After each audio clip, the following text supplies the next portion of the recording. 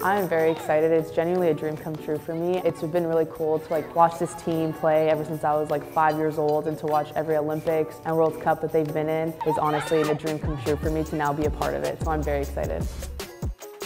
I just remember being in shock. I was in my bedroom and I was like, wait, what? First thing I thought of was to call my mom and dad, and I did cry a lot because I was just so happy that I could represent my country at the Olympics. What matters the most is not what everyone sees you do, but just what you're doing by yourself. I think that was the biggest thing for me in the pandemic. It's what I do by myself when no one's watching. It's gonna really help me when everyone is watching. The last Olympic, for their bronze medal match, I just remember Deanne scoring one of the goals against Brazil, and that was just an amazing feeling just because I knew she was a younger player, so for her to step up and score that goal was motivational to me.